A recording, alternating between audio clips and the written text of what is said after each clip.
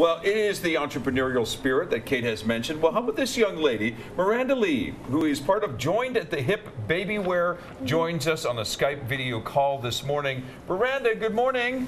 Hi, how are you? Good. Shouldn't you be busy working? Yeah. Hey, you have somebody on panel here who knows you. Do you know Amanda Shawega? I do. Yeah, she's owner and marketing consultant at The Marketing Girl, but your business is quite, well, unique in the sense. Explain it to us.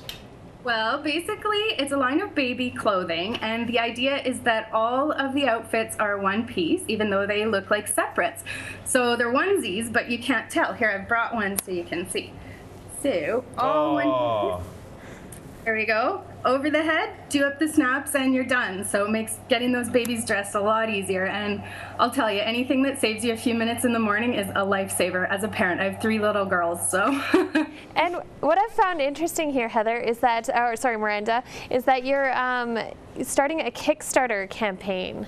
That's right. In May, I'm going to run one. So I'm coming out with a new product. My biggest objection to sales I've found is we don't know if it's a boy or a girl. So my newest idea is a completely gender-neutral outfit. It's basically a white t-shirt with khakis on the bottom, and then it has little hidden snaps in the collar where you can attach either a girly little scarf that you can buy with it, or a tie for a boy. So if you don't know the sex, you can take both, and then they can choose once baby is born. We have 3 entrepreneurs on our panel. What advice would you give to a new entrepreneur? Stick with it. There definitely will be some challenges, and you just have to be able to get through them. You need kind of a thick skin at times, I would say. I have to cough here, but don't give up is what you're saying. Exactly. Excuse me. No problem. Sorry, I didn't realize you were coughing there, Phoenix. Where do you plan on taking your business from here? Well, so far I've just been retailing the outfits myself, and I really want to get into wholesaling. I think I'm going to target like specialty children's retail clothing stores. So that's the next step for me.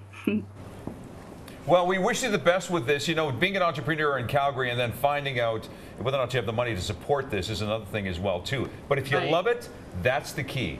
Exactly. And I think it's a really good idea. I think it can do so well. So, like I said, I'm going to stick with it. It's called Joined at the Hip Baby Wear. Miranda Lee, who is an entrepreneur herself, a very successful one to boot.